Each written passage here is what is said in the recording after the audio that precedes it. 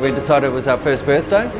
We've received a lot of great support from the community, so we wanted to give back to them. So we thought best thing to do was do a bit of a competition.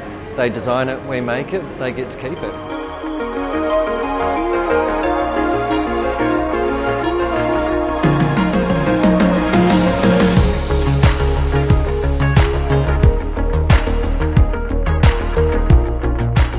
We represent a lot of Whanganui makers, but we also represent some of the leading makers in the country.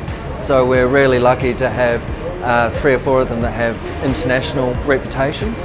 And a lot of the work we specialise in is one-off or limited edition pieces and more of that sort of higher end production work. So we really are trying to put, well, we already have put Whanganui on the map for glass, and the gallery and the facility itself just helps to cement that.